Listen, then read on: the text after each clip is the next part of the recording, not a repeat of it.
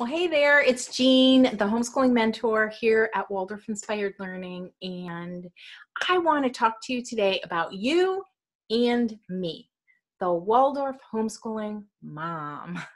So do you ever feel like you've lost yourself on this homeschooling journey? Like you think about your children, you think about the lessons. Well, how are you going to teach your 8-year-old math? And and you think about what to make for dinner, and you're thinking about everybody else's needs but your own. So do you ever feel like your needs get left out, right? Your own path of self-development, time for any of that. I know for me, I felt like I just left myself out of the equation, right, for just far too long. Like my own needs for any kind of self-development just had to take a back seat for a while. And by a while, I mean for years. So whenever I read about Steiner's concept of inner work, I loved the idea, but then I would just think, ain't nobody got time for that. Like how? So then I found time, right? I became part of this women's circle, and we really supported each other on this journey, right? Called the human journey. And, now after working with so many homeschooling moms, my observation is that almost all of us, when our children hit the early teen years, like around 12 or 13, we go through this awakening, right? And we often feel lost at sea because we recognize that our children are setting sail, right, toward this adulthood, toward becoming who they were born to be, right? But we have been avoiding our own feelings, our own needs for so long, and maybe even stuffing our own feelings.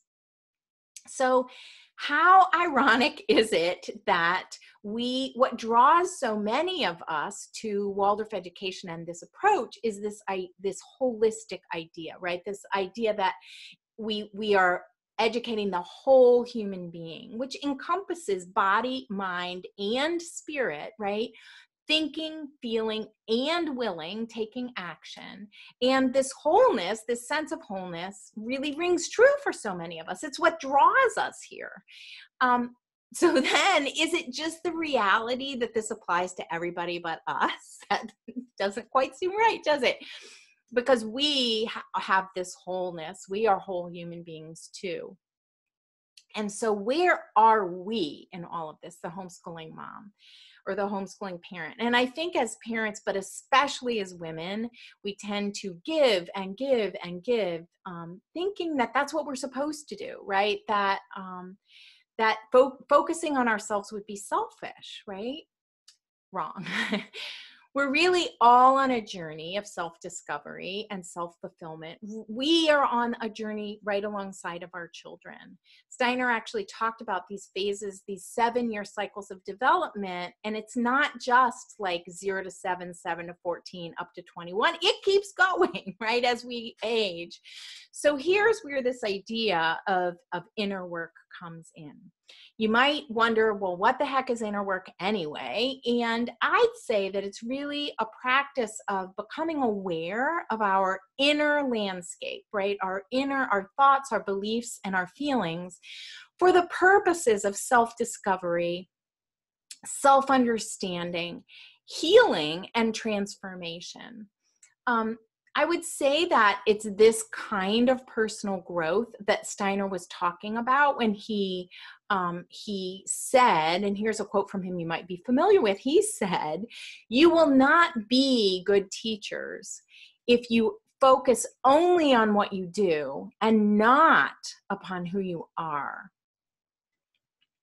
So the founder of this very method is telling us, right, that exploring who we are as humans, us, the adult, the homeschooling mom, is just as important, maybe even more important than the lessons themselves, than what we are teaching to our children.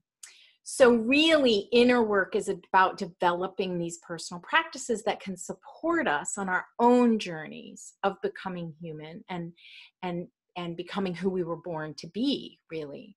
So it's a process of striving to understand and transform ourselves. So why do we do inner work? What can inner work give us? Well, exploring our own thinking, our own feeling, our own actions can help us to, in so many different ways. It can help us to think more creatively, to be creative problem solvers, right? To take initiative, to be more flexible. This was a really big one for me. I needed to learn to be more flexible.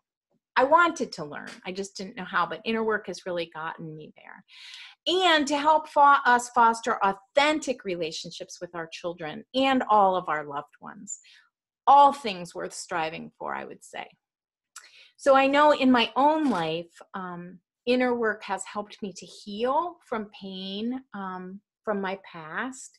It has helped me to really create authentic connections and friendships, relationships, to feel better as a homeschooling mom and really feel better as a person.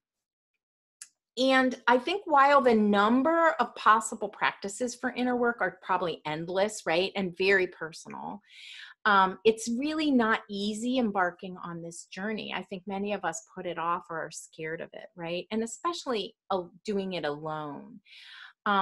So if you're interested in joining me, right, as I create the space, I'm creating space for Waldorf homeschooling moms, any homeschooling moms really, to go on an inner work journey together.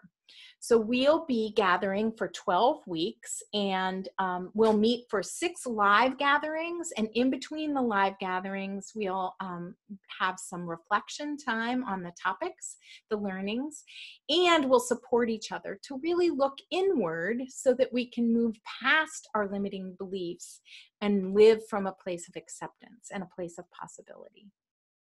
If you're interested, I'd love to have you join us, and you can find all the details at waldorfinspiredlearning.com/innerworkjourney. I'm so looking forward to this. I feel like this is kind of a culmination of years and years of work for me. If you sign up by February 25th, you can join us for a pre-journey gathering, and we're going to be doing a really fun springtime ritual of letting go of what no longer serves us and then setting an intention for our inner work. And this can be a very powerful practice. If you have any questions at all about the inner work journey, please, you can put a comment below this message and I can send you a private message via Facebook or anywhere that you're watching this. You could send an email to Jean@waldorfinspiredlearning.com, and I'd love to have a conversation about whether this is right for you.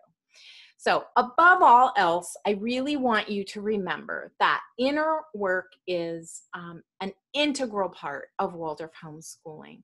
So I invite you to find practices that work for you that you can weave into your everyday life that will really help you shine a light on your inner world with compassion. Because, my friend, you are worth it. So thanks so much for being here, and until next time, bye for now.